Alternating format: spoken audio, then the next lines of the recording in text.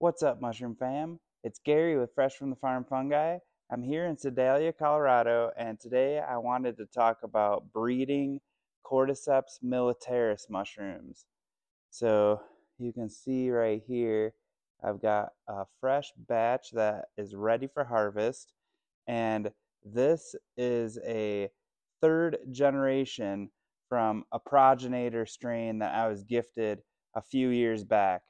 So my story, or so my journey with Cordyceps mushrooms started about 4 or 5 years ago when I first started hearing about the benefits and, most interestingly, the stimulant, or I guess the metabolism aid that comes from the Cordyceps mushroom.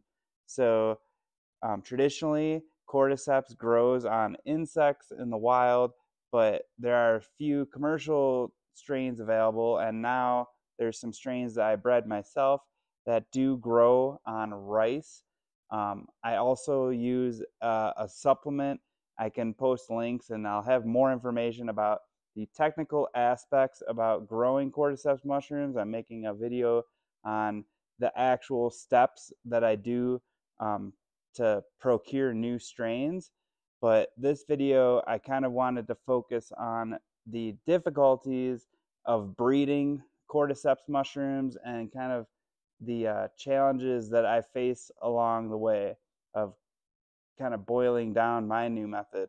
Okay, so anyone who attempts to grow Cordyceps should know that they are not like any other mushroom in gourmet cultivation.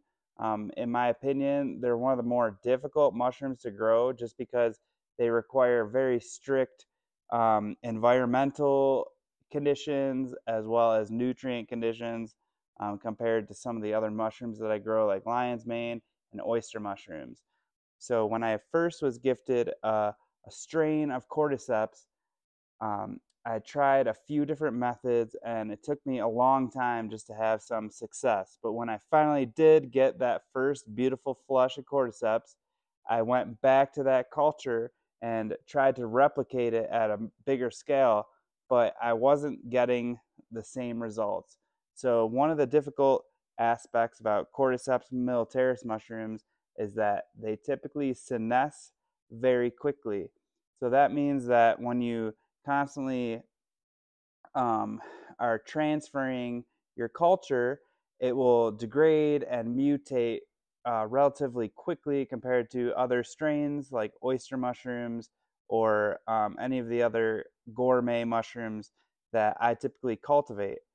So that being said, my natural instinct at first was to try to take a spore print of Cordyceps. So I got out my petri dish, I harvested a fruiting body that was already mature and releasing spores, and I did get a decent spore print.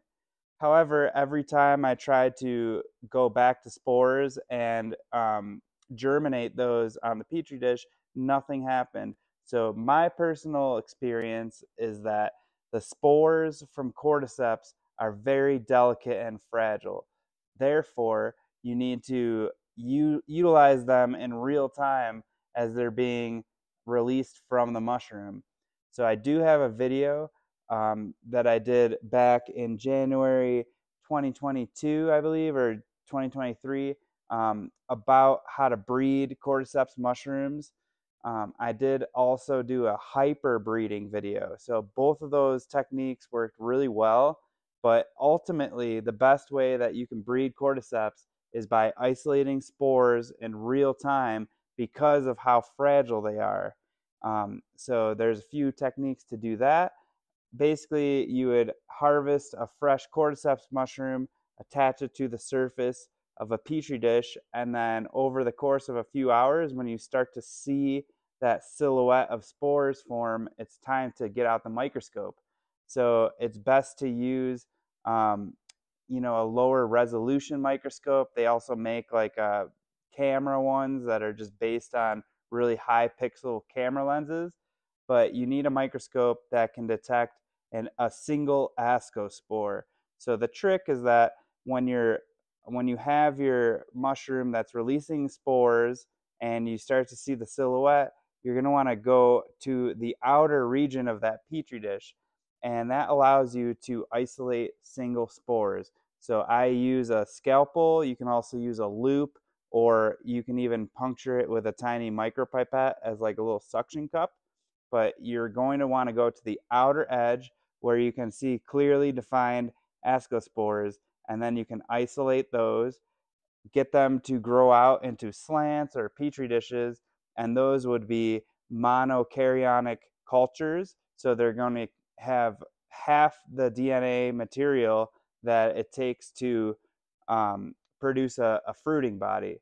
So once you have established a bunch of monokaryonic cultures, you're going to have to systematically cross those together to form a dikaryon. So in Cordyceps, there's a few different mating types that are compatible. So over the past 14 months, I did end up getting some really good monokaryons that now are in my library. I can go in future breeding projects and kind of introduce those stronger ones to get better strains, if that makes sense.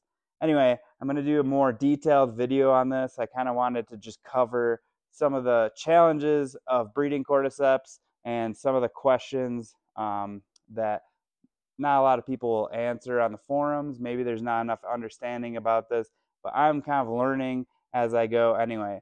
So if you have any questions, comment below. Give us a thumbs up. If you enjoyed this video about breeding Cordyceps, check out our other videos, hyperbreeding Cordyceps and the best ways to breed Cordyceps. And stay tuned. I'm going to be doing my micro well breeding process pretty soon here. I've got a lot of footage that I have to go through, but I kind of wanted to update you guys. We do have some new phenotypes on our Etsy shop. So if you're interested in fresh cultures, and then also I'll post a link for my recipe, which is just 2 scoops, 1 scoop of rice, 1 scoop of substrate, and about 30 mils of water per jar. Super easy recipe if you want to get Cordyceps mushrooms. It's one of my favorite mushrooms to grow these days, especially in the down season over winter. All right, guys, thanks again for watching this video on Cordyceps mushrooms. Stay tuned, and until next time, much love.